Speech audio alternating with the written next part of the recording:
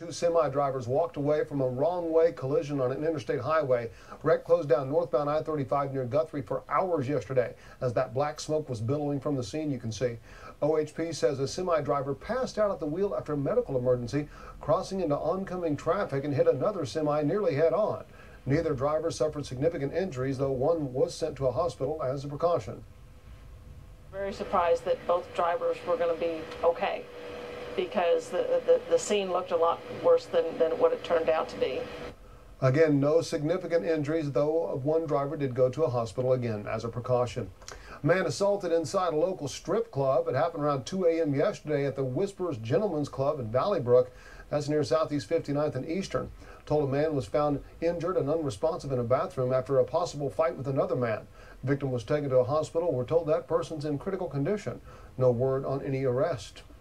Tougher talk on immigration and deportation as Oklahoma City's immigrant community feeling afraid. A couple of days ago, Latinos from across the state packed into U.S. Grand Auditorium to hear from a panel, including immigration attorneys, police officers, and the Chamber of Commerce.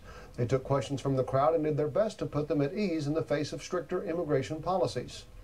It's good for information, but it's just also good for mental health. Everybody kind of needs to look at each other, smile at each other, nod at each other, hug each other, and know, yes, we're in this together and we're going to make it through. One of the most common questions Oklahoma City police receive is whether we're a so-called sanctuary city that protects illegal immigrants. The answer is no. Police have told us in the past they will help federal authorities when asked, but they do not have arrest powers on immigration issues.